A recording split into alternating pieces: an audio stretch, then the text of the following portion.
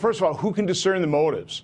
And quite honestly, I have not seen the evidence that actually was Russia. I'm assuming that's true, but who did they hack into? Was it the DNC? Was it John Podesta's? I haven't seen that evidence, but let's assume that's true.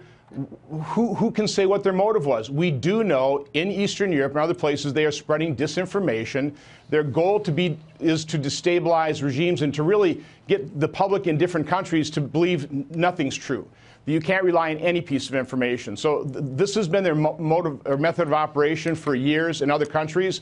They're trying to do the same thing in America. So the Democrats are playing into Russia's hands, Senator, by pushing their concern over fake news? Well, they're certainly playing politics with this. Again, this isn't to say that we shouldn't be concerned about any foreign government's interference into our elections, but this is happening worldwide. And what we really need to be concerned about is the type of cyber attacks, for example, we believe is Russia, that took down Ukraine's electrical grid.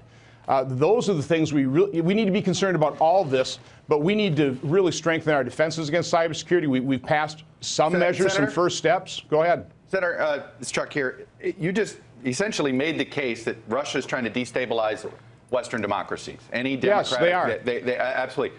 And you're talking about security. Isn't it time for the United States to do something about this? Absolutely. Well, let me ask you this. Let's put it this way. More than serious consequences. You know, that's all we've heard out of.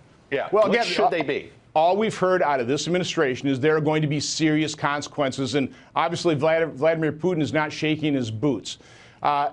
We have offensive capabilities. I think very quietly, through diplomatic channels and other channels, we ought to be laying out this is exactly what the consequences are going to be if this continues, and if something happens, we quietly enact those types of consequences. But that has not been what's happened in this administration. I'm looking forward to working with the new administration who will approach the Russians and the Chinese and the Iranians from a position of strength rather than have a strategy of basic withdrawal. And that's why we've been so weak and why these people like Russia become so aggressive.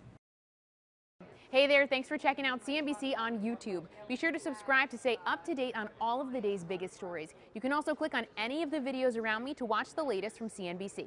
Thanks for watching.